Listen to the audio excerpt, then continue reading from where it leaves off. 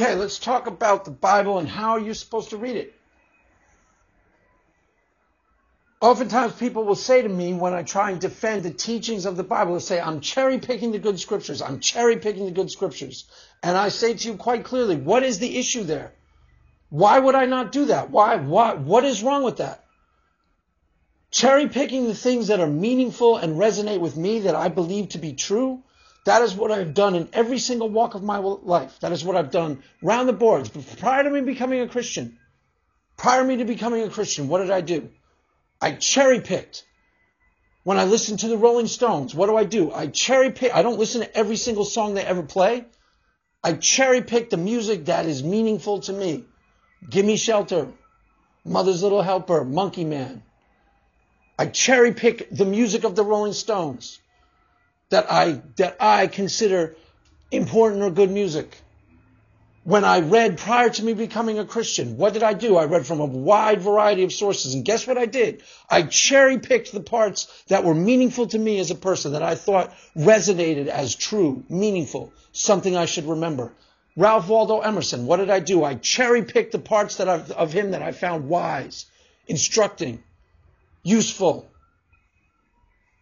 I read the Bible the exact same way. I read the Bible and I cherry pick the scriptures that resonate with me as a human being, that resonate deeply with me as a human being, that I find wise, useful, instructive, that are trying to make me a better person as we all commonly understand that to be. More compassionate, more kind, more considerate, more loving, more merciful. I cherry pick those scriptures. Guess what that's called? That's called the right way to read the Bible. Period. That's called the right way to read the Bible as a spiritual person, as a book of spiritual instruction. I see the part that says, stone a witch on a Sunday. I don't go around trying to embody that. Why? Because it doesn't make any sense to me. It doesn't make any sense to me to try and embody that particular scripture. The one that says, blessed are the merciful, for they shall obtain mercy. That makes complete and utter sense to me, resonates deeply with me as a person. There's no struggle there. There's no melodrama. There's no confusion. It's really easy for me to read the Bible. I cherry pick the parts that are meaningful to me. And guess what? I kind of leave the rest alone. So does every other Christian on planet Earth. The difference is I'll tell you that up front. And they'll dance around like a crazy person trying to pretend that they read trying to explain to you why it says stone a witch on a Sunday.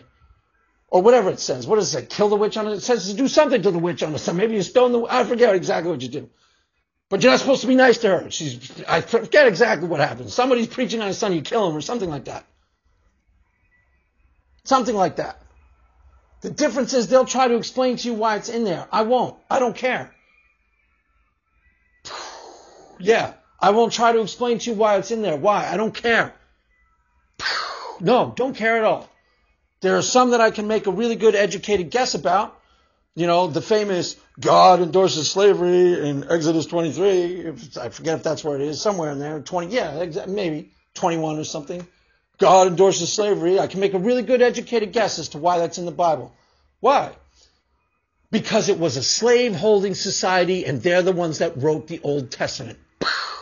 Duh, yeah, rocket science, right?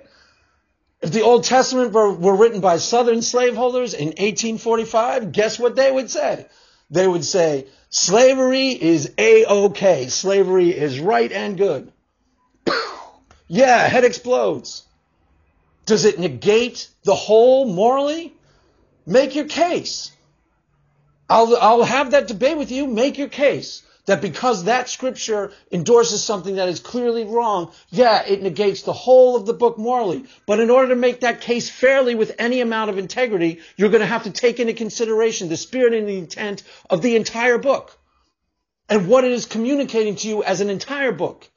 And you're going to have to factor in how people commonly understand it, not just your little friends who are pulling out the scriptures that tend to negate the whole. That's why they're controversial.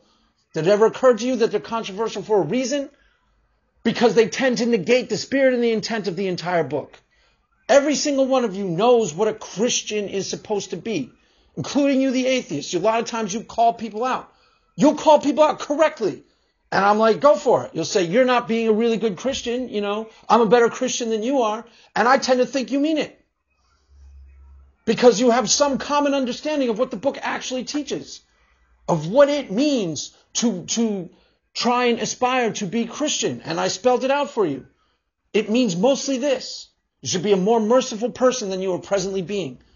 You should try to be a more humble person than you are presently being. If you're a humble person, good. Be more humble. If you're merciful, good. Be even more merciful. Can't err on that side.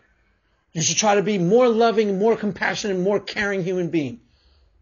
And operate with more integrity in this world.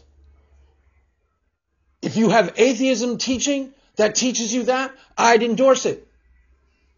I would endorse it. I wouldn't wait for Matt Dillahunty. If Matt Dillahunty, as an atheist, had a set of principles, these are the principles that I want atheists to aspire to, and they resonated like that, I'd say those are right, those are true, those are good. I wouldn't wait for him to say something stupid and evil and then go, aha, all of it's garbage. That's what you're doing. You can pretend that's not what you're doing, but we both know that's exactly what you're doing. That's exactly what you're doing. That's exactly what you're doing. You're trying to condemn the whole thing because you found 5 sentences here and 5 sentences there that operate against the spirit and the intent of the whole. And the spirit and the intent of the whole isn't what you say it is. It's what's commonly understood. Commonly understood.